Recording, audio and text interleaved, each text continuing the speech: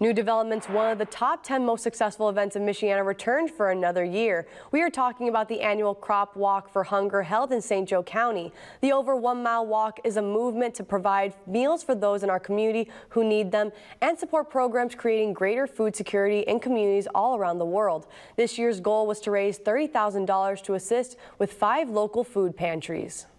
And 25% of everything that we gather, that we raise, goes to those pantries. 25%. 75% goes to the worldwide hunger issues.